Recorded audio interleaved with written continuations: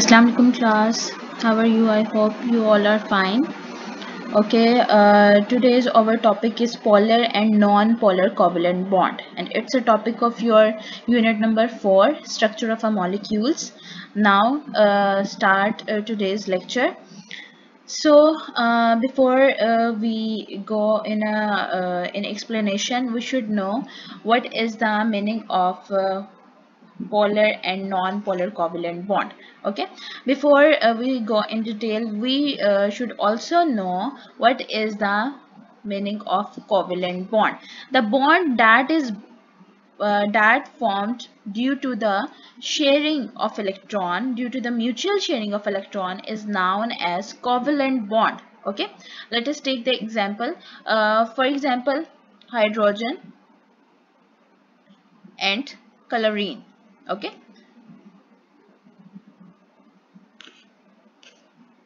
so these two atoms are unstable because their outermost shell has unpaired electrons, so they both need one electron to stable itself and to complete its outermost electrons and outermost shell. So both need an electron. So both has one unpaired electron and chlorine has also one paired electron. So both atoms share the electrons. Okay, so these pairs of electrons are mutually shared between the hydrogen and chlorine. Okay, so the bond that is formed between due to the mutual sharing of electron is known as covalent bond. Okay, so now come to the topic. If a covalent bond is formed between two similar atoms, homoatoms means same atoms, just like hydrogen and hydrogen. Okay, the shared pair of electron is attracted by both the atoms equally. It's a common common thing that when two homoatoms are try to combine with each other, they attract the electrons with the equal force because both need one electron to complete its unpaired electron. So both apply the equal energy or equal force of attraction to attract the electron. Okay, so such type of bond is called non-polar covalent bond because both apply the equal force of attraction. Okay, now see this example, you understand it more clearly. For example, this is a hydrogen and this is a hydrogen. Both have one unpaired electron. This hydrogen has also one unpaired electron. This hydrogen has also one paired electron. So both share the electron. Okay, so these two atoms apply equal force of attraction to share this electrons. Okay, so this hydrogen apply the force of attraction in this direction and this hydrogen apply the force of attraction in this direction.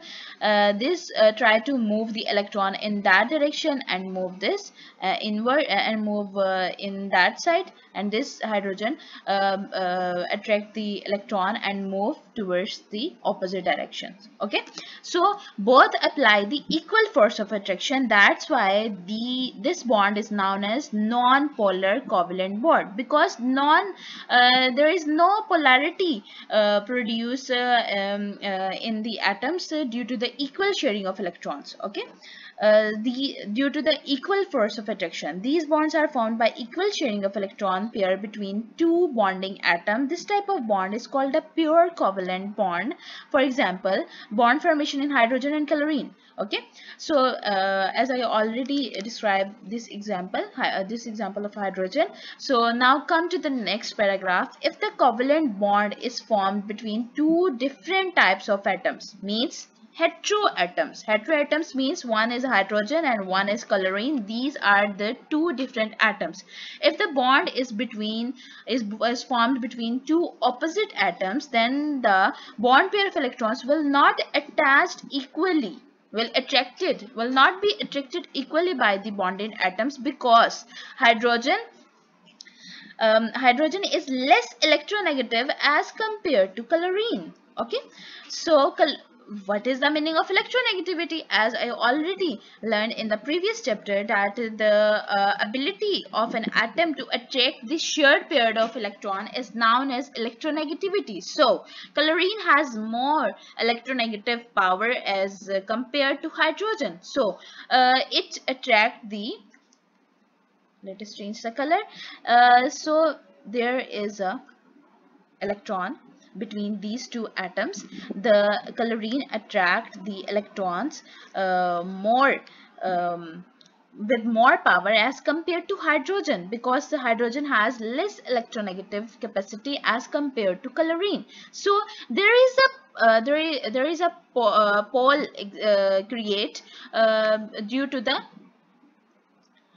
the different force of attraction. Okay, one of the atoms will attract the bond pair of electrons more strongly than the other one. Okay, this atom will be called as more electronegative. The atom that attract with the more strong power is known as more electronegative atoms. Okay, when there is a difference of electronegativity between two covalently bonded atoms, there will be unequal attraction for the bond of electrons, as I already told you, between such electronegativity of hydrogen and chlorine. Okay, is 1.0. Okay, so there is a very minor difference, but this difference is a very high due because it's a matter of attraction. Okay, now see the force of attraction. See the force of electronegativity. Electronegativity of hydrogen is 2.2 and electronegativity of chlorine is 3.2. So there is a difference of 1.0. Okay. So due to this difference, the chlorine attract the electrons with the more power as compared to hydrogen. Okay.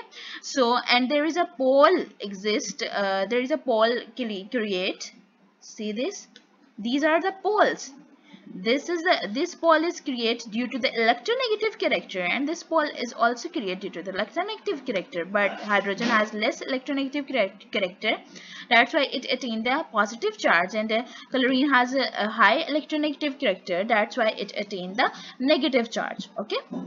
So, as the electronegativity is more, it attracts the shared pair of electron towards itself with a greater force. A partial negative charge is therefore created on chlorine, and in turn, a partial positive charge on hydrogen due to electronegativity difference. Okay, it creates polarity, and the bond that is formed due to the polarity is known as polar covalent bond.